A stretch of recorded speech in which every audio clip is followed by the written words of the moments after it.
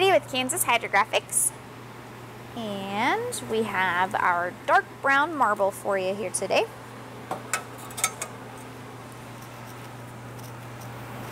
This is a full meter wide pattern, just like almost all of our other marble patterns.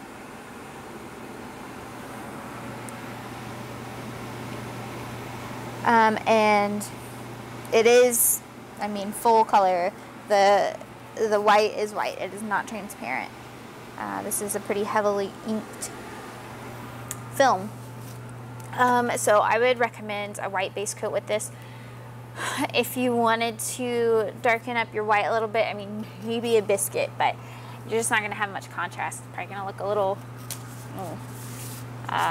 grungy if you don't use a white base coat. We are using Hydrogator Activator, 1 minute soak time.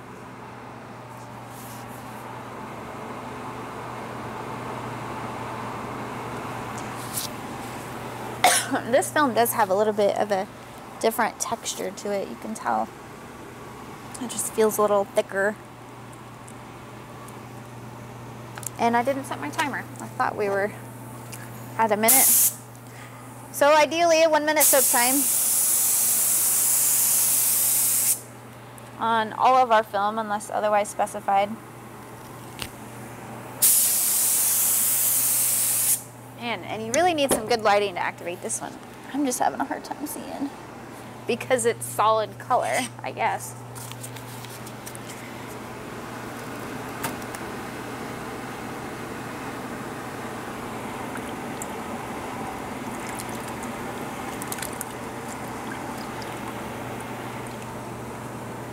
Yeah, it prints really nice.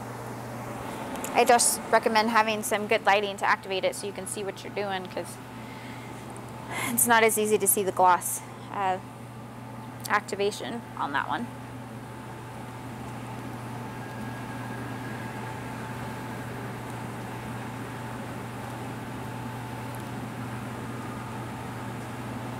But anywho, yeah, white base coat is what I recommend with that one.